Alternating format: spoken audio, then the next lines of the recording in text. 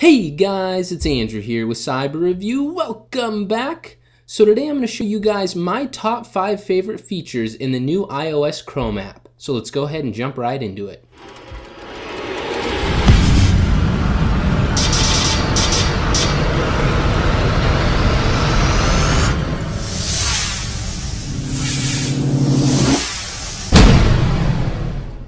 So to start off, my first one is called Voice Search. Now all you do is click on the microphone up in the search bar and say what you want to search for.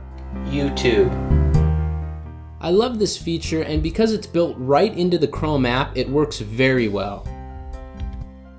So next up on my list is called Tab Syncing.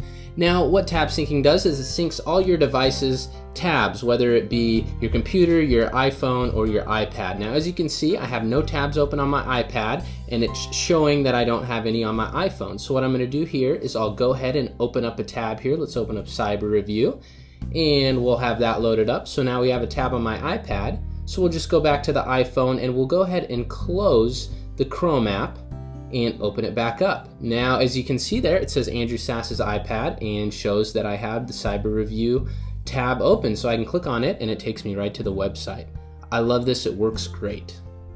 So third on the list is called Swipe Gestures. Now what you can do with this is you just simply tap and hold, and you can swipe to your different tabs you have open by moving your finger across the screen. This works very well and I like it a lot.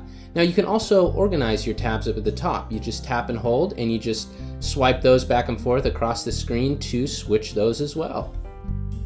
So fourth up on the list is called Most Visited. So when you open a new tab, it's going to show you all your most visited sites that you have been to, and right below that it'll show you recently closed. So this is really nice. It makes it easy for access to those sites that you use most often. So rounding out my top 5 favorites is Incognito tab. Now what this does is it allows you to search without your search history showing up on your browser or your cookies or anything like that. So this will probably come in really good during the holiday season when you're doing some secret shopping for family members. Up at the top there, you can click on that, and that'll bring you right back to your regular browser, and you click on it again and it takes you back to your Incognito tabs. So you guys might want to keep this in mind for the holiday shopping season. Well, that does it for my top 5 favorite features on the new iOS Google Chrome app. Let me know what you guys thought. Let me know if you've used it and what your favorite features are down in the comments. Alright guys, thanks for watching. Hope you enjoyed the video. Don't forget to hit that like button, subscribe to see more upcoming videos, and I'll see you guys on the next one. Bye bye.